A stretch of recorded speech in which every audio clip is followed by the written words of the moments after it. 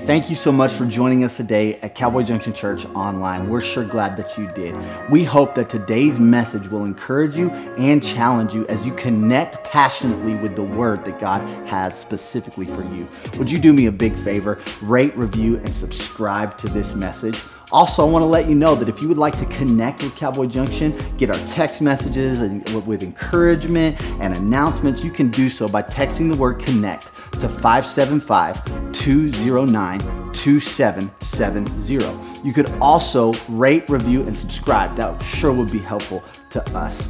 If you would like to partner with Cowboy Junction in the spreading of the gospel by financially giving, you can do so by going to cowboyjunctionchurch.com/give. I hope you enjoy the message. Hey guys, I want to thank you so much for being here. We're going to kick off this love series. And this series, what we're about to study, is so important to me. And I want it to be important to you because at Cowboy Junction, we believe that this series will teach us that if you know God, you'll know love. But the only way to know love is to know God. We hope that after this message, you will have a whole new way to view the heart of God and love. So sit back and enjoy. Today is the last and final day of the love series. Yeah, no, it's okay. It's okay. We'll do it again someday, I promise. But everywhere you look in Scripture, there is this residue of a rhythm, if you will, of God's personality. And if God has a personality, it would be love. But it's not love in the form of what the world would say love is, in that everybody just needs to be accepted, and we just need to love everybody the way that they are. Come on, love, according to 1 Corinthians chapter 13, is one of the best definitions of what God's personality is. Love is patient. Love is kind. Love is not rude or boastful or keep records of wrong. All the things love is and all the things love is. And it closes with this one thing. Love never fails. Okay? For the last several weeks, we've been talking about all the reasons why this is important to me. Because let me just tell you a quick little story. This love changed me. To just give you an example, my entire life, I saw God as an abusive father. Okay? And I'm embarrassed to say it. But I grew up in church, was raised in church, go down the list. I was a great kid. I believed that if I died, I was going to go to heaven. I knew about the death, the burial, the resurrection of Jesus. I knew, I would read my Bible, I'd pray, but in the back of my mind, I always saw God as always looking at his watch, wondering why it always took me longer to get stuff than it took other people. I always saw God with his hand back. At any moment, if I was to do something wrong, I just saw God ready to just pop me in the back of the head. And in my mind, I was like an abused kid. I just thought, it's my fault. I deserve it. You're so dumb, Ty. You're so ridiculous. And this is ridiculous, this kind of thinking. And if you're in the room and you're like, I kind of feel the same way about God. Well, we've been talking about that.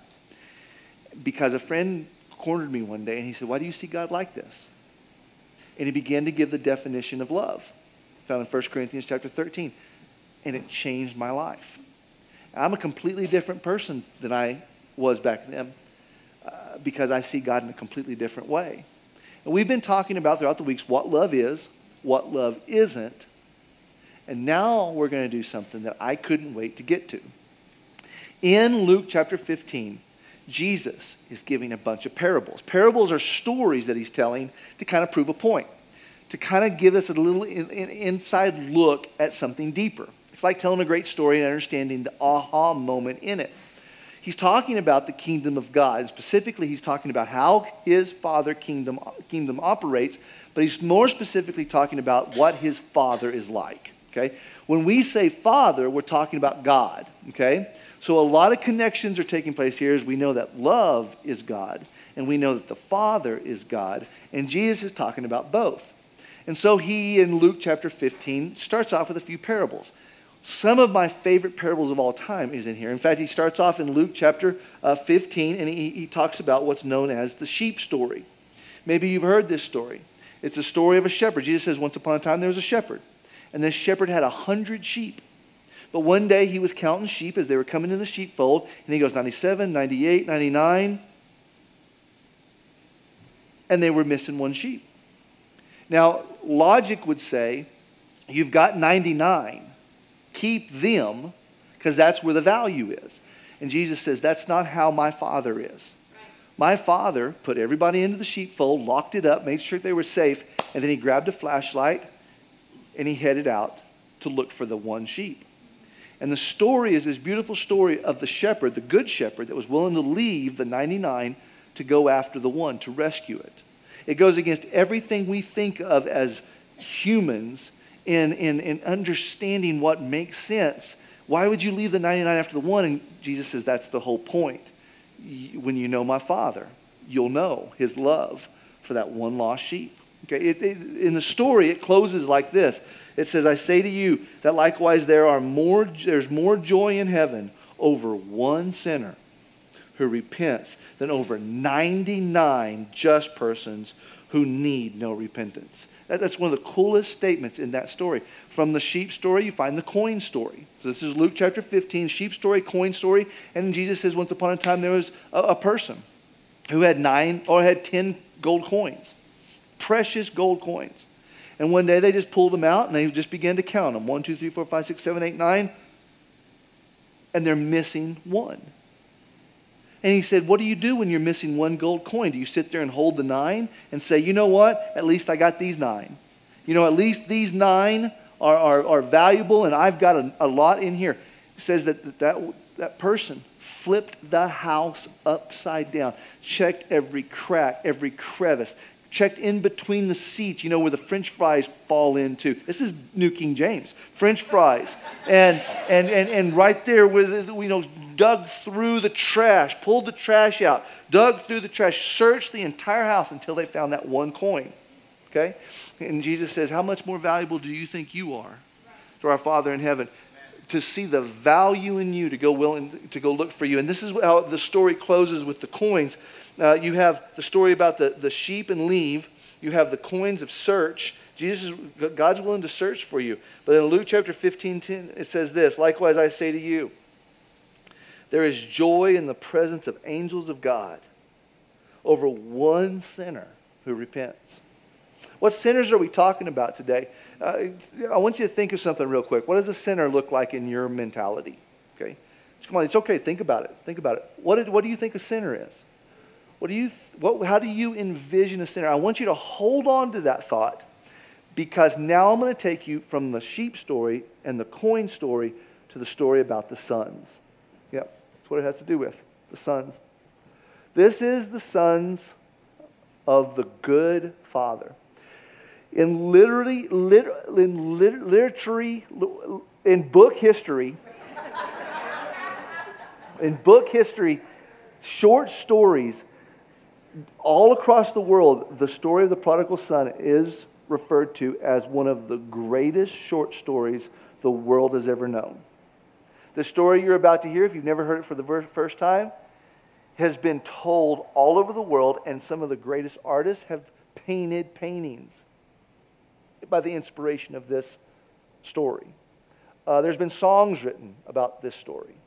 There's been people that's lives were changed because of this story. But it makes us ask a question. What is a sinner? And what's the Father's view of someone who rejects him? I want to read you this story. It goes like this in Luke chapter 15, verse 1. Let's just go with me here today, okay? If the message is awful, at least there's brisket nachos, okay? But I think this is going to be fantastic. Here we go. Then he said, who's he? Jesus. This is Jesus telling the story. A certain man had 2 sons. And the younger of them said to his father, Father, give me the portion of goods that fall to me. So he divided them his livelihood. And not many days after, the younger son gathered all together, journeyed to a far country, and there wasted his possessions with prodigal living. But when he had spent all, there arose a severe famine in that land, and he began to be in want. Then he went and joined himself to a citizen of that country, and he sent him into his fields to feed swine. And he would gladly have filled the stomachs with the pods that the swine ate, and no one gave him anything. But when he had come to himself, when he had come to his senses, he said, how many of my father's hired servants have bread enough to spare, and I am perishing with hunger? I will arise and go to my father, and I'll say to him, Father, I have sinned against heaven and before you, and I am no longer worthy to be called your son. Make me like one of your hired servants. And so he arose, and he came to his father. But he was still a great ways off. His father saw him and had compassion. And he ran and he fell on his neck and he kissed him. I added that part. And the son said to him, Father, Father, Father, I have sinned against heaven and in your sight, and I'm no longer worthy to be called your son. And the father said to his servants, bring out the best robe and put it on him, and bring a ring on his hand and sandals on his feet. And bring the fatted calf here and kill it, and let us eat and be merry. For this is my son who is dead and is alive again. He was lost and is found. And they began to be merry. But now, his older son was in the field. And he came and drew near to the house. And he heard music and dancing. So he called one of the servants and said, what do these things mean? And he said to him, your brother has come. And because he has received him safe and sound, your father has killed the fatted calf. But he was angry and would not go in. Therefore his father came out and pleaded with him. So he answered and said to his father, Lo, these many years I have been serving you, and I never transgressed your commandment at any time, and yet you never gave me a young goat, that I might make merry with my friends. But as soon as this son of yours came, who has devoured our livelihood with harlots, you killed the fatted calf for him. And the father said to him, Son, you're always with me. You're always with me. And all that I have is yours. It was right that we should make merry and be glad, for your brother was dead and is alive again, and was lost and is found. Father, today I thank you for the reading of your word, and I pray that you would open our ears to hear. Someone needs to hear this story, and I pray that it would show us what love really is. We thank you, we praise you, we love you. In Jesus' name we pray, amen. Remember, we're talking about love. We're talking about what is real love. And in exploring what love is, we are exploring what God is. We're seeing all the things we've talked about in the last several weeks come to a place to where every one of us is able to now say, I know what my Father is like. And one of the things we believe according to Romans, and we'll get to it here in a minute, Romans tells us it's the goodness of God that draws men to repentance. Did you hear that? It's the goodness of God that draws men to repentance. The thing that Jesus is saying in this story is, number one, he tells about the Father. And Jesus, make no mistake about it, is saying the Father in this story is an amazing Father. He is a good Father. He loves his children very much. He is very good at sowing, and he's very good at reaping. He's very good at having goodness, and he's a good businessman. This is a man that not only can keep his household in order and be the kind of father that he needs to be, but he can also invest and have an investment return a payment. And he has gained great wealth by being a good businessman. He saves well, he spends well, and he has been able to bring an inheritance to his sons. Now, we got to know through Scripture That a good father, according to Old Testament, says that he will leave an inheritance for his sons' sons. It's several generations of young men that will receive an inheritance from the proper saving and spending from a good father. So this guy, according to Jesus, is doing everything he's supposed to do. But you know as well as I do, for all the dads and moms in the room, sometimes you can be a good dad, and sometimes we sow what we reap when it comes to our kids, and sometimes we can do everything right, and there's still rebellious children that come. Jesus brings up this point. If I had to give a title to this message today, it's not the story of the two sons. Stay with me. It's the story of the three sons. And I'll explain the third son here in a minute.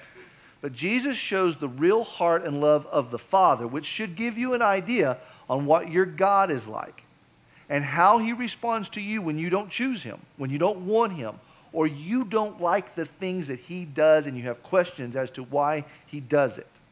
But to set this off, we see that Jesus says, this was a good father, and your Father in heaven is a good God too. But then he starts the story of the rebellious son. And he starts this story of a young man who, in all intents and purposes, is very immature. Immature both spiritually and mentally. He may be a grown man. He may be somebody who is physically at full capability, but he is immature in the decisions he makes, the choices he makes, and his spiritual life as well. He's a man-child, is basically what it boils down to. And then he does the unthinkable. What would be the unthinkable? He turns to the Father and he says, I want my inheritance. Now, to really get an idea on this, it's not just a money thing. Because you know inheritance like I know money. It doesn't come until your parents have passed away. So let's put this together and show you just how immature and awful this young man is. He is literally turning to his dad and saying, you're better dead to me than alive. I hate you. I don't want you in my life anymore. The best scenario for my life is if you would just die and I can take what's mine. But that doesn't look like it's going to happen. So I'll take the second best thing and I'll just turn to you and say, give me what's mine. You're dead to me. And as a dad, this is unthinkable. I can't imagine my kids turning to me. But the reason why this is such a pause moment, do you realize every time we choose something else other than God, we are saying, I don't want any part of what you want for my life. I want you to think about this. It's that big a deal. Anytime God is a good father, anytime God is there for us, anytime God has a plan set aside, anytime God has built an inheritance for us to step into. Do y'all realize we're not the first people on the earth to have a choice to honor God, to live by his ways and to know his best for our life? And we are stepping into an inheritance that goes way beyond anything we've ever done. We don't deserve it, but it's a father's love. And when we choose something other than God's best, we're actually saying, my freedom is more important than submitting to your authority. I want to be me. I want to go be me. I want to experience all that I want to do. And I don't want a relationship with you.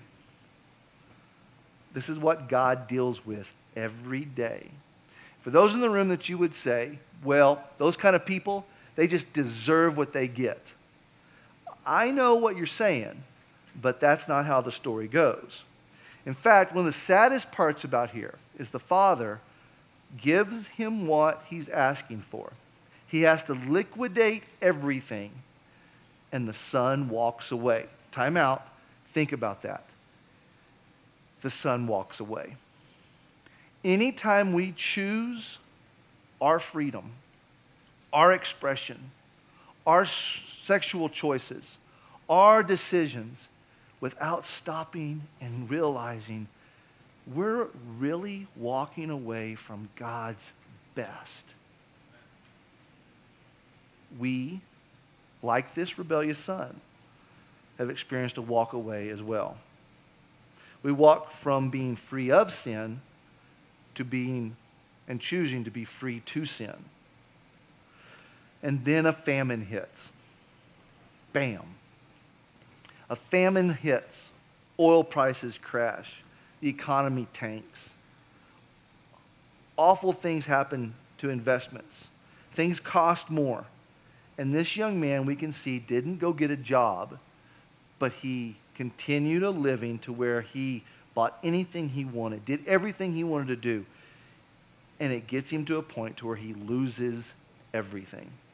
In fact, it comes to a point to where he has to go to work at a pig farm. Now, this is a very big symbolism here.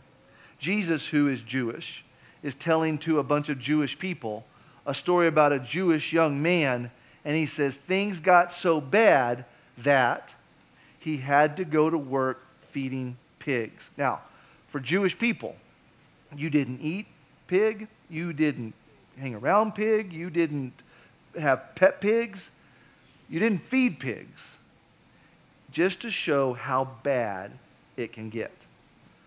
Maybe you know someone, or maybe you are someone who would say it's pretty bad right now. But then he came to his senses. In the pig pen, he says, what am I doing here? I mean, is this how I want to die? I mean, do I want to be an old man someday and this is the best life is because of the dumb choices I've made? And it says he comes to his senses. Do you know that as a church, before you even walked in here, for anybody in the room that you're like, I don't even know how I got here. I mean, I drove by the place and I saw Baja Grill was out there and I thought, hey, I could do lunch. And they invited me to come in and I came in and I'm here. I'm just glad you're here. But sometimes we can look at our lives and say, I believe God is good. I don't know if he can ever restore me. And I would turn and say, you need to hear this story more than anyone today. That this story is about the redemption of God. And even a young man who came to his senses, which we're asking you today. We've been praying that you would look at this differently and that you would come to your senses. Do you want to live like this for the rest of your life? And he didn't. But he never thought he could be a son again. He thought, maybe I could be a servant. So he practices the speech, Father, I've sinned before God and you. Please forgive me. I want to be one of your servants. Repentance is any time we get a chance to turn around. And we see that this son knew that his dad was a good dad and would at least let him be a servant. So this young man comes home. And what he doesn't know is the father's been looking for him ever since he left. Now they've heard reports. They've heard reports about bad choices. They've heard reports about him being strung out, homeless, being with wrong people. And he couldn't go after his son just yet, but he could look for his son. And when he looked over the horizon on one particular day, he saw someone coming over the horizon with a walk that he recognized, with a gait that he recognized, and he knew it was his son. And then something interesting happens. And let me show you this. For everybody that thinks you could never be forgiven, or maybe you're here today and you go, I could never forgive them. It says here that the father ran. In Eastern culture, this is completely unheard of. According to Scripture, he could do three things to his son. He could disown his son, he could beat his son, and even according to Deuteronomy chapter 21, he could kill his son. All of these were acceptable punishments for someone who turned from his father and disrespected his dad and brought shame on his dad. But this father welcomes his son. In fact, to get this visual in your mind, I want you to think about an Eastern Jewish dad in a robe running to his pig-stinking son. And let me show you what it might look like. I thought about wearing Heather's bathrobe for you today. I thought that'd be a bad idea, okay? So just get the visual of Eastern dad in a cloak and having to pick it up like this to be able to run to his son. The reason why I want you to see this is you have a dad who according to Eastern culture says you don't have to do anything. He should at least bring a gift. And we know he's too poor to bring a gift anymore. This kid's in shame. This kid is in desperate need of help. And you see a dad not sit there and wait for him to come beg. In fact, the kid doesn't even get a chance to even get the practice sentence out of his mouth, and the dad runs to him. You know what this is called? Grace. He doesn't have to, but this is what a dad does. Not only does he run, but it says that he hugs. And it says that after he hugs him, he kisses him. Dads, every dad in this room, every single dad in this, every single man in this room that wants to be a dad someday. Let me turn and show you the importance of looking here, what God does to his children. He hugs them and he kisses them. And it's very important for us to do that to our kids too. Kiss your kids. Kiss them everywhere on the cheeks, Dad. Sneak up behind them when they get too big for you and bear hug them and kiss them on the back of the ear. Be cool about it. Like if he makes an interception, don't run on the sideline and rip his helmet off and kiss him. Don't do that. Don't do that. That's just not cool. But dads, we got to be tough and tender. We got to be tough and tender.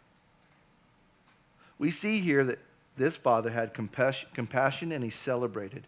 And the interesting thing about compassion and celebration is the community goes the way the father's going to go. And if the father rejects his child, then the community will reject the child. And this is a story for the church. It's a story for every person in the room wondering, what do we do with people who make stupid choices, cost our community dearly? What do we do with people that know the right way and don't choose it? You simply do what the Father does. And the community responds to what God is doing for a rebellious son who comes back home. We have compassion and we celebrate. And then it says that he lavishly brought gifts to him. Put rings on his finger. Bring the notary public. Let's give this guy all the bank account needs he needs. Give him a credit card. Put clothes. Bless him. And most of us go, whoa, whoa, whoa, whoa, whoa. He blew the inheritance. But even this father says he's got to be able to buy gas for his car. The kid's got to eat. Come on. We reinstate you with all the rights and privileges of not a servant, but a son. And some people have a problem with it. Segue into the next person. The very person who had a true problem with it, the older son. Remember this story, today's message is about my 3 sons. And the second son, the older son, was out in the field working. And he heard the music. And he came in and a servant said, your brother came home, your brother came home. Oh my gosh, he finally came home. And the son, the second son, the older son, wasn't a rebellious son, but he was a religious son. And the religiosity, go with me here, I just made that word up, would say, so we're going to throw him a party? And he walks up and he refuses to walk in. The story specifically said that the father had to come out to talk to his religious son. He said, I've been doing all the work since he left. Since he left, my workload's been 2 times as much. He's been partying with friends, buying drinks for everybody. Who knows who he's been sleeping with? But I've been watching the sheep. I've been doing the work twice as much as Dad. He dishonored you. But what he didn't realize was he was dishonoring his father. In fact, 3 times he was self-righteous and indignant towards his father. It says in Scripture, but as soon as this son of yours, who has devoured your livelihood with harlots, you killed the fatted calf. 3 times pointing at his father. I can just see it with my mind. And that's what religiousness does. It's saying, I'm better than him. I've checked off my list. I've done everything you've told me to do, and you're throwing a party for him? And then he does the unthinkable. With an invitation from his father, come on, don't you realize my family's back together? The older son, the religious son, turns and says, no, no, I'm not going in, and rejects the invitation from the father. The father turns to him and begs, come on, would you please come to the party? I don't condone what your brother did. I don't say it was good. If you're worried about the money, I just want you to know, the 2/3 left over, because I gave him 1/3, because Jewish custom says that the older son got 2/3 and the younger got 1/3. The 2/3 is safe and sound. You're going to be great. Everything I have is yours. If you're worried about the money, don't worry about the money. You just have to understand, I just got my boy back, and my family's here. And even with that plea, the religious son said no to the dad. We're wrapping up this series of love, and I'm just, 10 minutes away from being done, 7 minutes. And I have a question for you.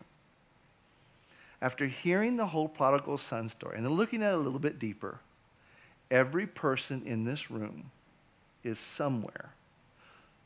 And my question is, which one of the sons are you? It's not being judgmental, but it is going to shine a light on how much you know of the Father, what do you know about love, and how much of the Father are you like? For me, I kind of lean on the side of being a little religious. Yes, there's a softer side to me, a gray side. That's God's alarm saying you got to wrap it up, Ty. I struggle with being the one that's kept the rules, done the things, obeyed every commandment. I get frustrated when I think of all the people working the system, rebellious. But one of the things I forget in my religiosity is how rebellious I was at one time. And so to talk to you, to wrap this up, it's interesting where we all stand. Because the religious think we're right next to God's heart, and the rebellious think they'll never be close to God again. And let me show you a few things. In this room, you're either rebellious or religious. And one of the things about the rebellious is we have a desire to be free and to make our own choices. And sometimes we just really boil down to, we don't like to be told what to do. The flip side is you can be religious and think that's the best way to live. If I can have someone tell every one of us how to live and you just give me a cheat sheet, then I can just go and just mark off everything to do. I know at the end of the day, I fulfilled my duties as a son, and anybody else that didn't do their part, they can't consider themselves a son. And both are wrong. The same side is true to when it comes to the freedom, and it really boils down to sometimes we can call our creativity and our desire to be different lazy.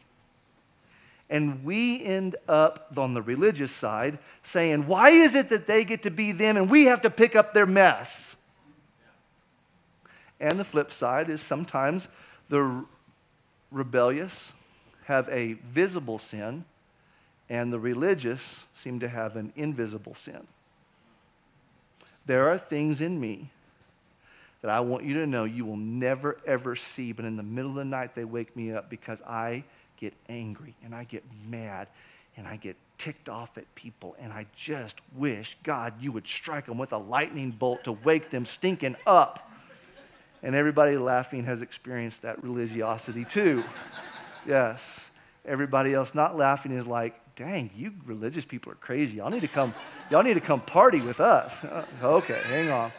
Do y'all know that when it comes to religion, we find that the liberal, the rebellious call themselves liberal, and we find that the religious call themselves conservative. And the conservative thinks that the word liberal is the most awful word in the whole world. And the liberal seem to think that the conservatives are just a bunch of backwoods cousin Marion, self-righteous hypocrites. And then you find that the rebellious, they use people, but the religious judge people. Use people in the form of, look at the story to where the young rebellious son used his father. But then all of the rebellious son's friends used the rebellious son until he didn't have anything. But then the judging people of, I've been watching the sheep and I've been doing everything you told me to do, and I'm still a virgin, and I save my money, and I go to church, and we can be self-righteous judging people. We find that the rebellious tend to be a little unrighteous, when we find that the religious are often self-righteous. And here's the bombshell. I don't know how you've ever read this story and thought who would be wrong, but the truth is both boys used their father. Yeah. One son used the father to get the freedom that he always wanted, and the other son used the father to build his own personal view on life and empire. But the fact was that neither son loved the father. And that's a very important message to preach in church, because it tells the rebellious, you are far from your father, but he has been looking over the hill ever since you left. And will you ever get to the point to know how much the Father loves you to come back home? The choices you're making will never lead to his best for your life. When we keep being rebellious and expressing ourselves and wanting ourselves to be out there, and we celebrate the individualistic of ourselves, and I choose this and this is me, but we're saying no to our Father. We're saying, I wish you would just leave me and my friends alone. But a good Father will never give you that. He will keep knocking on your door, and he will keep looking for you until finally you need to know that he has given you room to come back home. And that's love. And that's love. And it's also this moment that we understand that the religious actually don't love the Father either, because they don't celebrate what he celebrates. And they think that the family business is growing the empire, and we need more sheep, and we need more barns, and we need to be doing more. But the religious need to stop and realize, do you actually celebrate what God celebrates? He could care less about the building. He could care less about the time or the color of the carpet. He could care less about our religious traditions if we take our focus off our family and put it on ourselves, and we grow in our self-righteousness. You will never know the heart of the Father. And this whole story, remember the story of the title today? My Three Sons.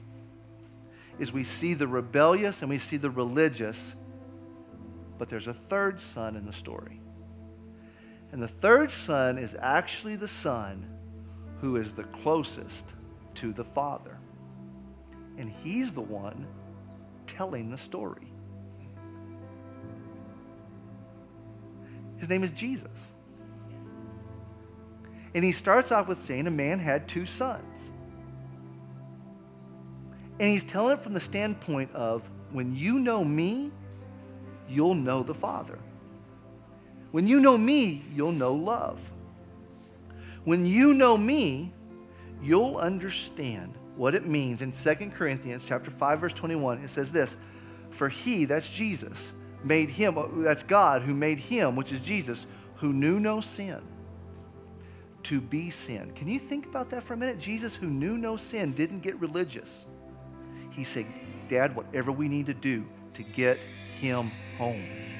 Whatever we need to do to change his hard heart. Whatever we need to do to get him out of the pig pen. Whatever we need to do to get his focus off of his personal empire and self-righteousness. To get us back to, I will give my life so that we might become the righteousness of God in him. This is the actual story of my 3 sons. And it's the story of where I want to be. So I find myself in this spot to where I've made some really good choices to serve Jesus. But God keeps pulling me back and saying, yeah, you did, because I made a way when you didn't have a way. And remember how rebellious you were back in the day? And I made a way for you to get to me. And I find myself right in the spot of the 3rd son. That's where we all should be. If you're in this room and you struggle with just being just mad at the world and mad at politicians and mad at the ways that stupid people make dumb decisions, and you're sitting there and you're just bitter and you're angry, and it could be from your religious self-righteousness, that we've got to stop and realize that our God looks at this earth and doesn't want to curse it, but he's actually celebrating it, saying there's somebody that you can go love. Would you come to the party? Christians need to be better at partying. Now, take it easy for a minute, okay? You know, we need to party when people come back to the Lord. Yeah. There needs to be Taco Tuesday for every person that accepts Christ as their Savior at Cowboy Junction.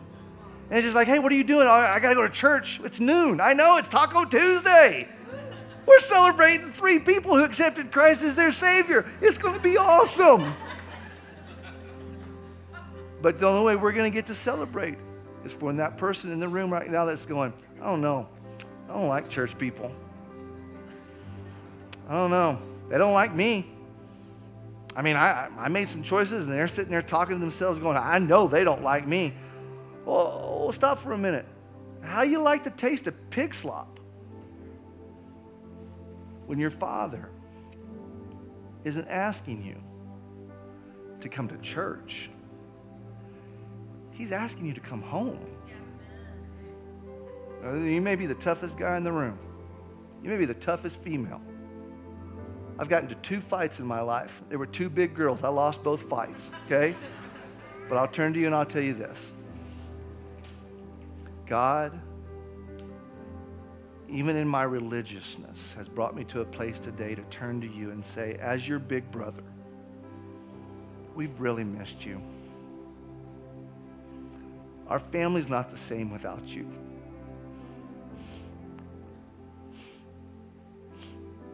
You've been gone way too long.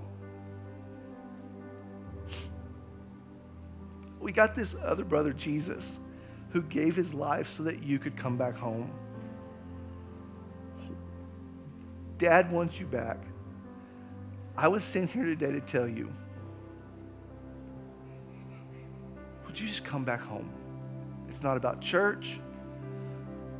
Forget how you show up. Dad's got new clothes. He's got a ring he wants to give you.